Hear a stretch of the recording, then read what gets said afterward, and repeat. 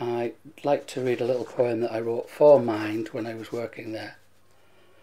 It says, "Why are people filled with obsession whenever they hear of someone's depression?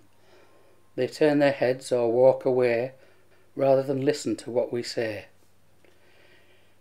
Is it the fear it may be contagious, or something else just as outrageous? Lock them away or give them a pill. We don't want to know of the mentally ill.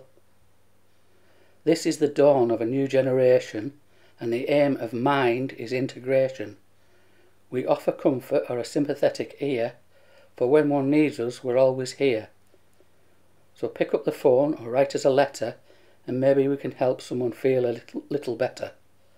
There are no charges or fees to pay. Just bear us in mind. You may need us one day."